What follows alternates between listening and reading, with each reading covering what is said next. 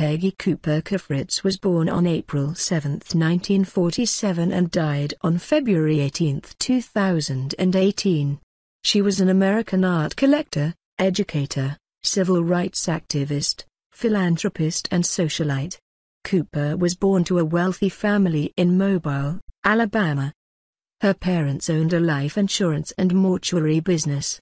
In 1964, during the African American Civil Rights Movement, Cafritz graduated from St. Mary's College and moved to Washington, D.C. to attend George Washington University, where she organized the Black Student Union and helped the integration of fraternities and sororities in 1968. She received her law degree from George Washington University in 1971. In the 1970s she was the youngest fellow of Woodrow Wilson International Center for Scholars. In 1981, Cafritz married real estate executive Conrad Cafritz. They had 3 children.